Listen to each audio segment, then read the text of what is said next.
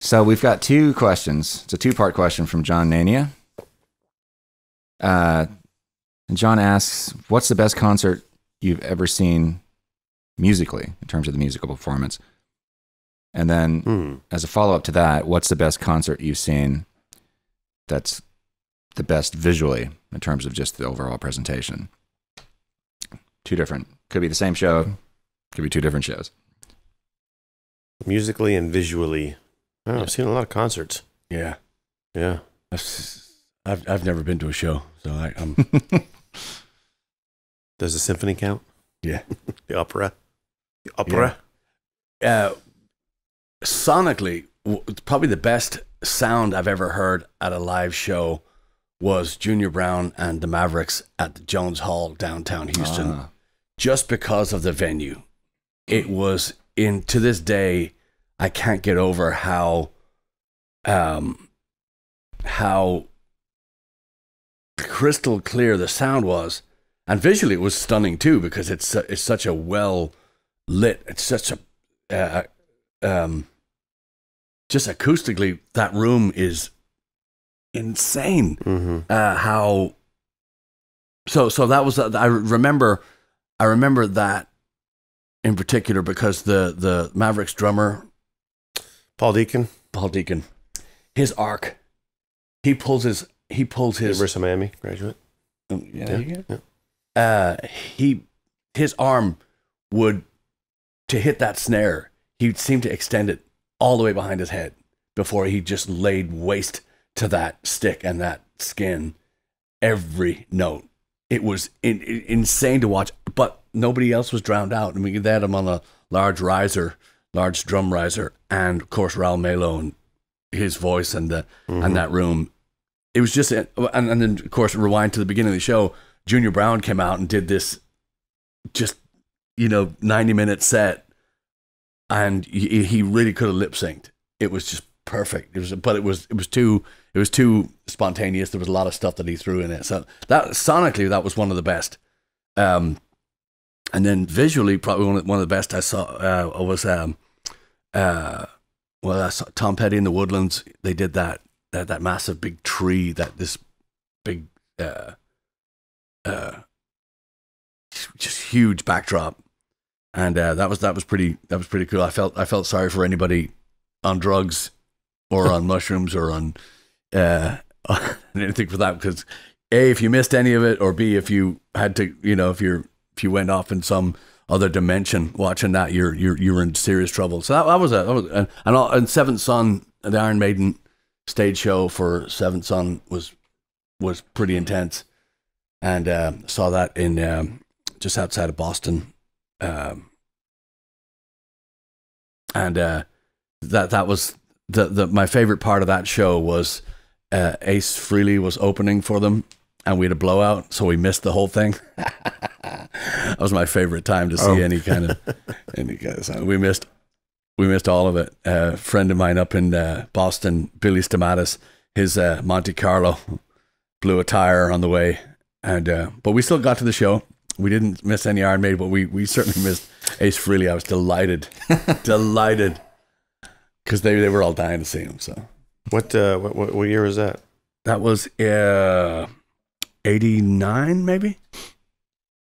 Apparently now he's touring again. Well, not now, but he's been touring again, and actually he's been doing okay. Like, to see Ace Frehley in '89 would be kind of rough. Oh, I've no. Yeah. And but I've seen video of him lately, and he's actually not terrible. Okay. I mean, obviously, it's that kind of music. Yeah.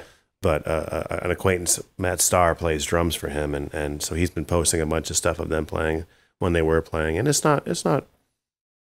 I think he's finally got his act kind of cleaned up and stuff like that. But when he was on drugs, I can imagine how terrible that show must have been. Well, I didn't like any of his stuff anyway. Yeah, fair enough. And I didn't like, especially don't like any Kiss stuff. So, Chad, I had to think about this for a while. Me too. But because there's so many things to choose from. I think the show that first came to mind when I was thinking of like best musically, and it was just thrilling for me too, was when I saw David Byrne play. It was like the first time I saw him play. I knew he was going to say that. Yeah, in New York at the Supper Club, and it was back in the mid '90s when he was touring on. He just put out a self-titled record, which is really great. It's well, most of his solo stuff is underrated, really, compared to the Talking Head stuff. But I refer to it as his guitar album because he's really underrated guitar player. He's actually really good, really distinctive style, and he plays a lot of lead guitar on that record. And he has a really great drummer whose name I forget, and a guy playing marimbas. That's just kind of interesting. Nice. And a really good bass player. You got to do the visual. Yeah, you right. know. Just marimba. Visual. It's like this. Drum set. It's like this. And that was not only that sound great, but it was a general admission show. And Supper Club was kind of like House of Blues in Houston, where you can just do the general admission area in the front. You can walk up to the stage if you get there on time, and then there's a balcony around the second level. Kind of like what Tower Theater was here before they turned it into a restaurant. Very much like that, actually. But anyway, so we were right up at the front of the stage, and it was just a thrill to see my hero, that close and in really great form. So that was really good. I think visually, oh God, probably would be David Bowie's Sound and Vision tour. I think was the presentation in that show was pretty amazing, and it's just the only reason why I hesitate is because I was both times I saw that tour, because I saw it in Houston at Woodlands and I saw it up in Dallas. That was an outdoor. All those tours, at least the two I saw, were in outdoor arenas, and we had to sit all the way back on the lawn, so we're really far away. And in Dallas, it was raining too, which didn't add to the enjoyment at all. But that show was it was a really, one of the things I liked about that show too was it was very the band was really simplistic. They just had, it was Adrian Belew and his band basically were his band in that show. So it was basically like, I think, a 4-piece band. Nothing too fancy. And then these incredible visuals where they had every song was accompanied by this massive projection that was right above them. So it was this really interesting, the way it was all laid out and designed was incredible.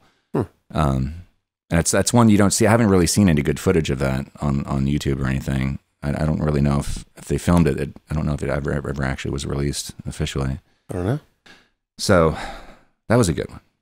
But yeah, that's a really, really tough call because there's so many shows I've seen. I mean, like for the Mark Knopfler, I was thinking that could classify in both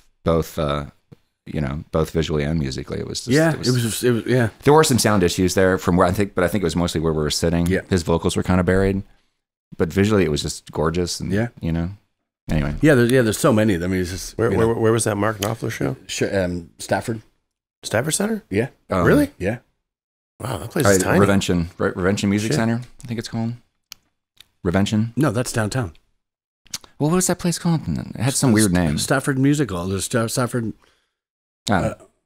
Revention used to be called like Verizon or something like that. Yeah. Oh, that's Verizon. Yeah, the Bayou. Yeah, there was something else. Oh, it doesn't matter. Down by the Hard Rock. Yeah. So what's that? What's yours?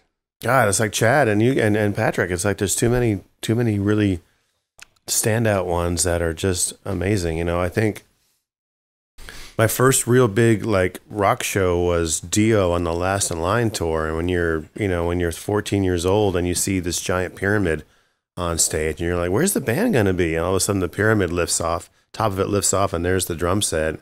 And there's two sphinxes that are turning their heads with laser eyes and smoke coming out of their faces. Nice. Visually, it's kind of stunning, to see a metal show. Because back in the 80s, metal shows were like that. The Iron Maiden is still like that, though. Yeah. They still bring out the plane and giant walking Eddie and Eddie behind the thing. But, being a kid and seeing that visually was just like, holy shit. It was pretty wild. And then, of course, the subsequent tours were, the next one was the giant dragon on the stage. And then the last one I saw, the Dream Evil tour, was, I don't even know what it was, but it was like, basically the Dream Evil tour was basically, okay, after this, no more stage shows, because it was at the end of the 80s by then, and that kind of thing was kind of dying out. But like aurally, like sonically, one of the better, I don't even know. Can't even think of one that was like a really great, when I saw the Rollins band, they sounded awesome, but they were loud. I mean, they were really loud. to the end of the night, like my ears were just like, what, you know? But they sounded so good. And it was just a 3-piece band with Henry doing whatever Henry does, screaming, I guess. Yeah. You know, but the bass player was this gigantic African American guy, and the regular guitar player and the regular drummer from, you know, the Rollins band from years ago, and they were just funky, Cool. like really really cool sounding. And the way the bass player played those, and that's kind of a hard rock band. I mean, they're kind of not heavy metal, but they're kind of punk, and they're kind of like thrashy and aggressive. But the bass player, the way he played that stuff was just like, it wasn't like, I mean, there were guys in the front that were going, you know, doing the crazy, but I was just like, dang, this is funky, you know, kind of stuff. So Rollins band sounded good. No, actually, the last time we saw Todd, he had this crazy like LED like screen behind him. So, and the thing was, they were supposed to put the screen in front of him, and they would play behind it for the first half of the show, and then they would lift the screen and do the second half of the show. But it was behind him, and visually that was cool too. I mean, it sounded great, but visually it was cool too. There's just too many. I mean, there's too many concerts, and we've all been to hundreds and hundreds of shows. That have just thanks, been John. Yeah, that's a tough one. Yeah, and it might be interesting to talk about the loudest show too. I've got some stories. REO Speedwagon for me. Oh, really? REO Speedwagon, 1986 or 87 in Portland, Maine, Cumberland County Civic Center. Fucking louder than the Rollins band. Wow. And I think it was because my high school girlfriend, Katie, wanted to go. So we went, you know, and they got that one song I like, and it wasn't the one that was out at that time. It was one of the first release. I think we may have talked about that. But they came out. I'm like, oh, this is going to be fun. And God damn it. I think it was because the place was like maybe 3/4 full. It wasn't completely sold out. So that sound and it's a hockey arena. So the sound just bounced around that concrete wall. Oh my God. Just, yeah, I still hear it today. I saw Pantera here in town, and that was pretty loud. And I've seen Motörhead a handful of times, and that was pretty loud. But I think the loudest I saw was when it was Megadeth, who I'm not a fan. Some good guitar pieces in that thing, but that voice. It's a little rough. Yeah, I like him, but that voice, Dave's voice, can be kind of like, ooh, here we go. Yeah, I enjoy some of the rhythms and some of the guitar work. Not a fan, but then Motörhead and then Slayer, and that was by the end of the night. That was pretty. Hearing was done. Yeah. Hearing was done. And actually, I saw Guns N' Roses on the Appetite for Destruction tour in Boston. Oh. And that was loud. Mm-hmm. Of course, I'm in front of Slash's. I'm on Slash's side. Well, yeah, there's that. Like the first time I saw Matthew Sweet, I stood right in front of the Ivan Julian's amp, and it wasn't a mistake because I wanted to be up front, but still, it's just like, paid for that one. Yeah. Chad, what's the loudest show you've been to? The thing that first comes to mind is not the first concert I saw, but the very first really, really loud rock concert I saw was in high school. My friend Jason Coster convinced Sean Morelli and I to go see Hüsker Du play. And Sean and I didn't know anything about them, but Jason was a huge fan of theirs. Mm-hmm. Jason was into Motörhead, and he was into the Pixies before I know for anybody else I know, but this was before the Pixies. But this would have been 85 or something like that.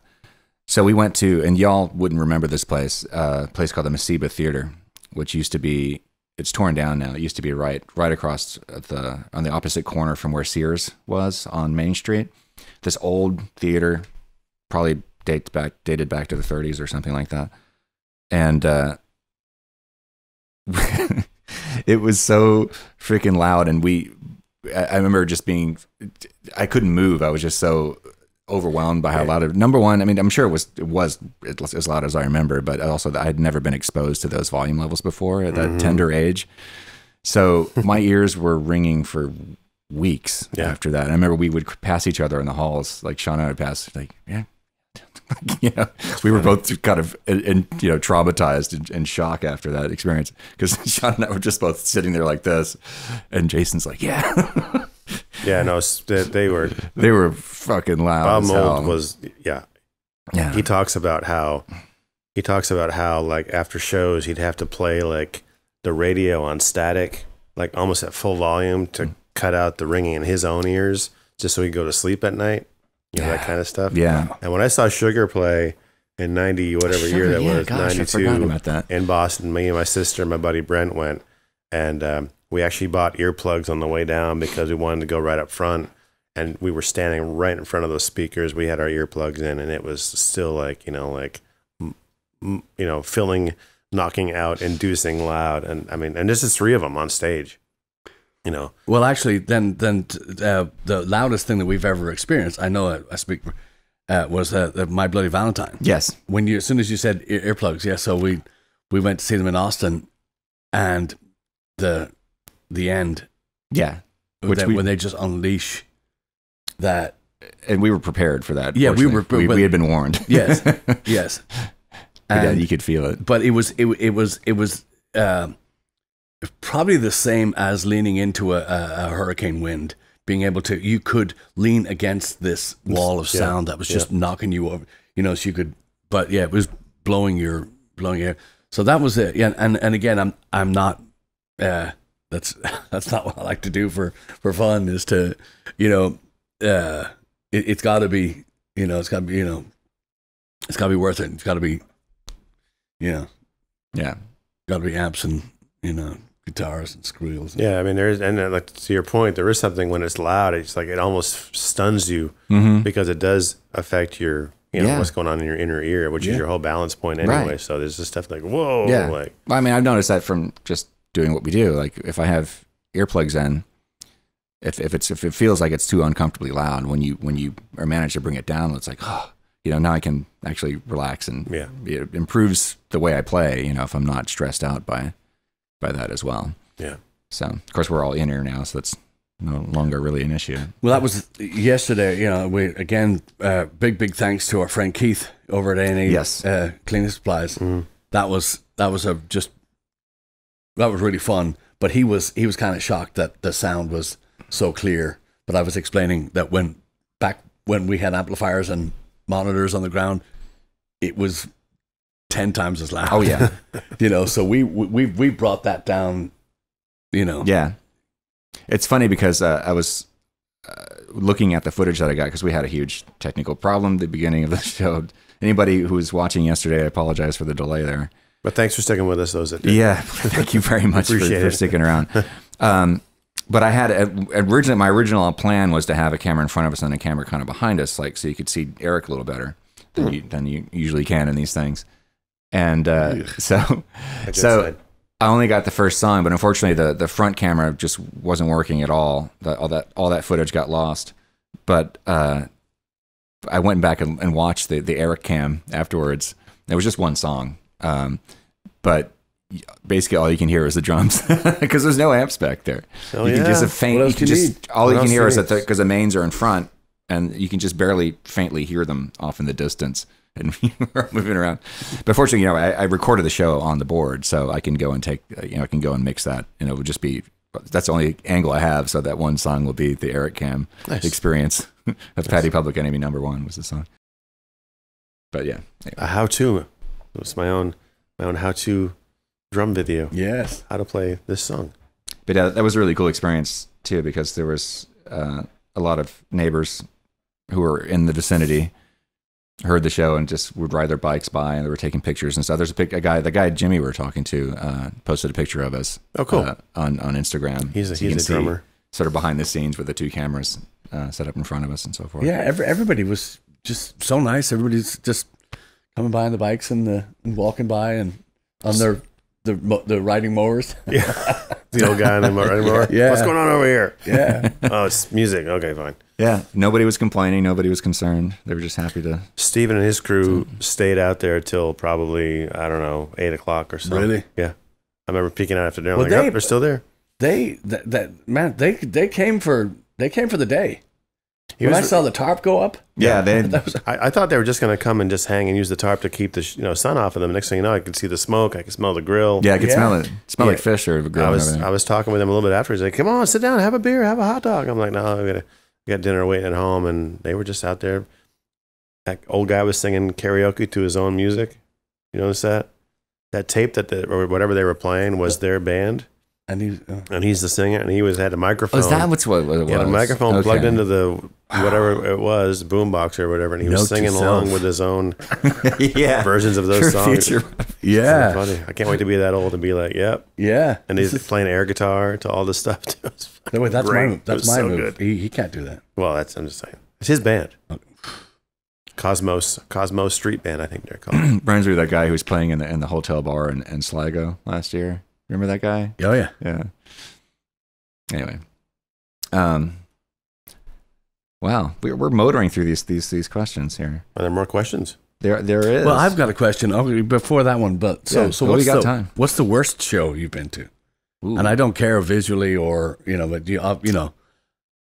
because as we were sitting there thinking thinking of these answers and answering the question from John, I was thinking to myself, where's my because I remember I saw Gary Moore in Dublin when I was a kid, because you're talking about Dio, and I saw Dio as well. I saw Queensryche open for Dio in SFX in Dublin, and it was Vivian Campbell. Vinny Appice. Yeah, the original lineup. Yeah, Jimmy Bain. Yeah, and but I remember seeing those shows thinking, this is as good as it gets musically. This is good. Gary Moore. Just was it good? Yeah. Oh yeah. Yeah. Oh, but was his. Huh? Was Queensryche good? Yeah. Yeah. Oh yeah. Was that the Operation Mindcrime? No, that shit. No, this is all Queen of the Reich, and this is the early stuff where he was. Yeah. Okay.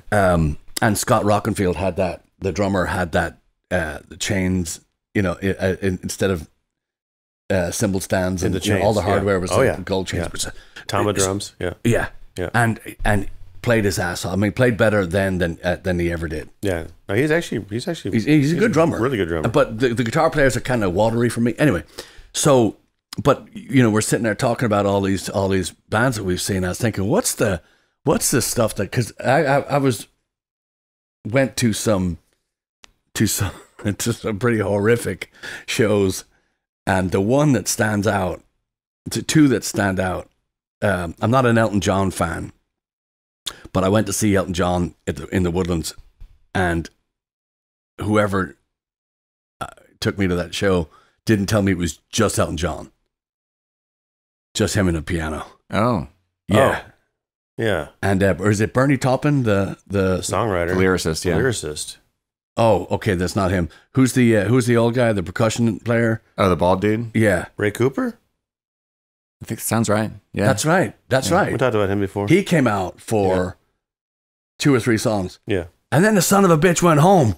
He left. I said, "Don't leave us alone with him." It was awful. It was awful. I mean, and I apologize to any Elton John fans, but my God, I can't take more than oh, and it was just him and the piano. I said, "Well, set the piano on fire or something. Do something." Nothing. So that was the one. But then the second worst, that was the worst. No, maybe it was the second worst. Let's flip it. So then the absolute worst that I've been to was Tori Amos. And I don't know what I was doing, who I was chasing to go to that one, but whoever took me to that show, if there was a pistol close by, yeah, you really have to like her stuff. That's a hard sell. Yeah. That's a really, because my cousin's band opened for her in a different venue, and I went, and we left long before she started. But that time it was the Tower Theatre. Oh, that was the Tower Theatre. I was probably there. I was probably at that show. Was this early 90s? Yeah, it had to have been. Yeah. I was there. I met her that night. Did you? Yeah. How'd that work out? Yeah, it was great. No, I mean, she's really, as a person, I've met her a couple of times, actually. She's really cool. And I had a huge, as me and my friends did at the same time, when she first came out, those early times, we were in love with her because we thought she was gorgeous, and I did buy her first couple records, and I understand why you don't like her. I understand why a lot of people wouldn't like her. She got heavily criticized in the beginning for ripping off Kate Bush.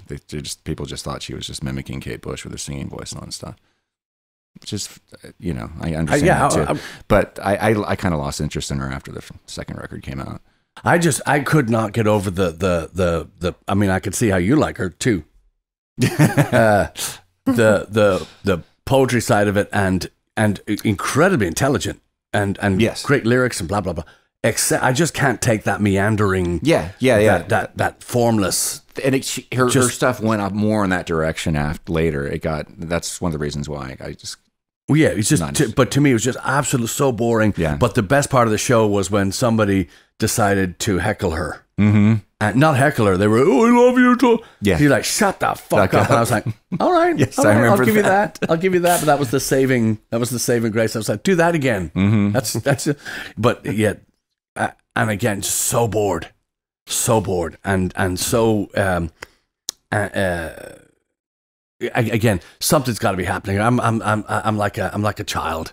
There has to be something moving, something happening, and this was a piano and a poet and nothing. Yeah. Do you have a horror show, Eric? A lot of times for me, it's been the opening band. Yeah, it's not because you want to go see the headliner. And I was always in the mindset, well, if we get there early, we'll get a good spot, kind of a thing, and then you got to suffer through the headliner. And so the one thing that really disappointed me was I saw Cheap Trick. I keep talking about Cheap Trick. I saw them on my 30th birthday, on my actual day of my birthday. I saw them in Boston, and I was so excited because it was really, as being a longtime fan, I always missed them when they would come around.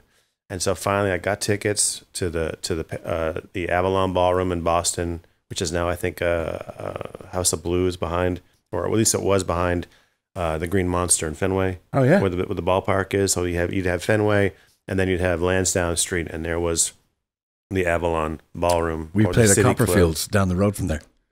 Yeah. Oh, okay. Yeah. And it's always nice, especially when there was like a punk rock show and there's a ball game, because you'd have the nice mix of families and baseball fans and all these punk rocker kids like kind of like crossing the street with each other. So it was always fun to see that. Anyway, so we get there, and there's a band called Guided by Voices. Who I didn't know about, and it was a co-headlining set. So 90 minutes and 90 minutes when you're used to opening band doing 35 to 45 minutes or so. And then the headliner comes out, and I was just getting more and more pissed during. I was like, these fucking guys. And I know you probably like them, which is fine. Well, it depends on what time what lineup you saw too. It was and how drunk the lead singer was. No, it wasn't him. It was the guitar player that got super drunk, like grabbing a bottle of Jack Daniels and just taking glug, glug, glug, glug, glug. So what year was this? Put it 99. 99. Oh, maybe it was Doug. There's a good guy. His guitar. I really love this guitar player too. But I don't know if he's been in and out of the band, or he was for a while. Doug Gillard, I think is his name. He was kind of skinny, kind of super short hair. Yeah. And anyway, as the set, he must have been having a rough night because I've never seen him. On the set went on, it was just like he was just like stumbling. Yeah. The cool thing about seeing them was they played two things were cool about them. One was they played a song I actually liked, which I still like, called Surgical Focus. And the only reason I like that song is because it sounds super poppy, unlike the rest of their songs, which are between 30 seconds and 3 minutes long. And the drummer from the Breeders was playing drums with them, so that was kind of cool to see him play. Oh, cool. But I was just like, get the fuck off the stage. And there was like 4 Guided by Voices fans there, and the rest of the crowd was just like, oh no, come on, wow, wrap it up. There were only 4? Well, there was maybe more than that, but they were all up front, and they were basically just like, these guys rule. And the rest of us was like, as a 30-year-old, I was the old guy in the room. Bring on Cheap Trick, goddammit. Wow, kind of a thing. I saw them twice. I saw them in New York at Irving Plaza. That was great. And then I saw them at Fitzgerald's, and that was good too. But